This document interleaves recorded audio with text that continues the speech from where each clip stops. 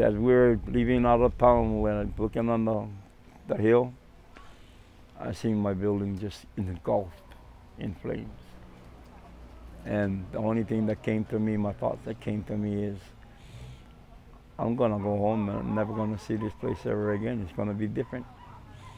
Took us 2 days from Kaului to even get back in.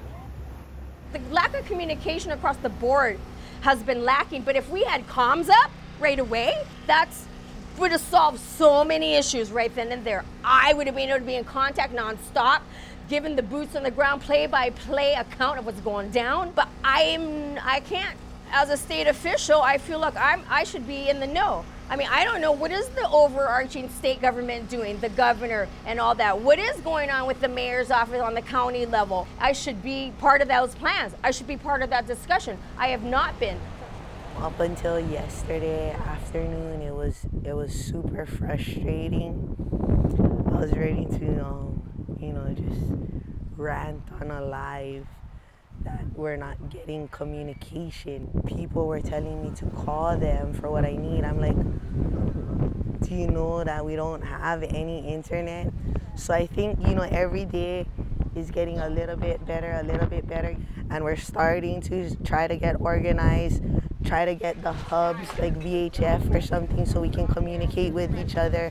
So if somebody comes over here and they need insulin and we don't have it, then we say go in Apili Park, they got insulin, or children's Tylenol, go over here, Thank you so much. Sure, of course.